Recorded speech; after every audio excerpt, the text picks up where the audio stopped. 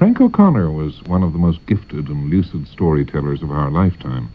His writing was taut and disciplined, and in it he restrained his natural cork facility for words in order to achieve a tight structure.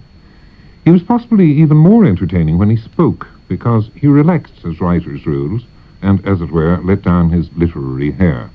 And he had a beautiful voice.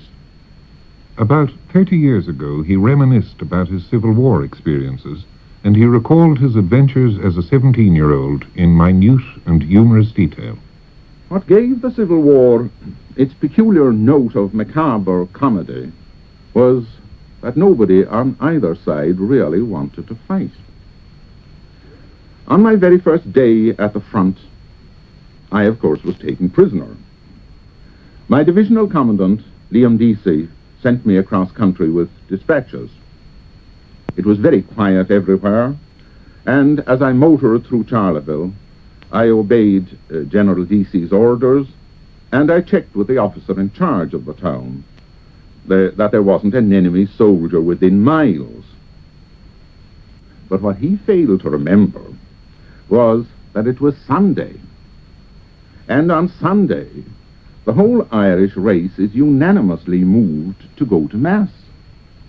So that at that very moment, our whole front line, pickets, machine gun posts and all, had simply melted away. Well, you might think, on the other hand, that the enemy's line had done the same. But a considerable number of the Free State troops who were facing us were natives of Charleville. And after his longing for Mass, an Irishman's strongest characteristic is his longing for home and mother.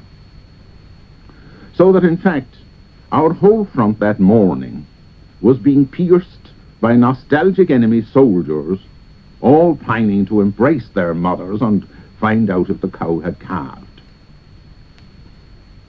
I was thinking how peaceful it all was, the flat green country, and the people coming home from Mass between the sun-shot hedges, when suddenly men in semi-uniform emerged from the hedges and leveled their rifles at the car. I wasn't in the least worried. I knew they must be our own men, but my driver hissed, "Ate 'em," obviously referring to my dispatches.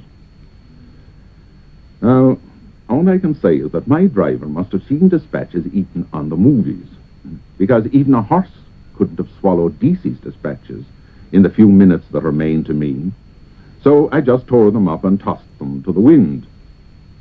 Then we reached a roadblock, and as I'd left my gun behind me, my brilliant career as a soldier was over on my very first day at the front.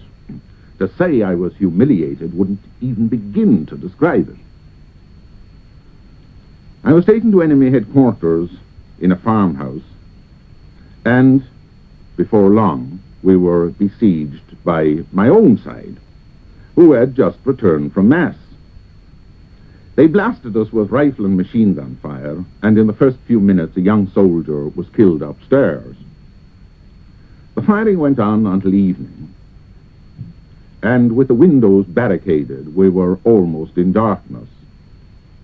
A disagreeable officer in the room with me was firing his revolver out the window and singing in a voice of agonizing cheerlessness, "You called me baby doll a year ago. You told me I was very nice to know." Just then there was a terrific explosion and shouts of "Rifle grenade" and "Mossy is killed." Mossy was the nice officer. And at last they began to shout, "We surrender, we surrender," and I was pushed out of the door waving a white handkerchief. So we were all taken prisoner, this time by the right side, though.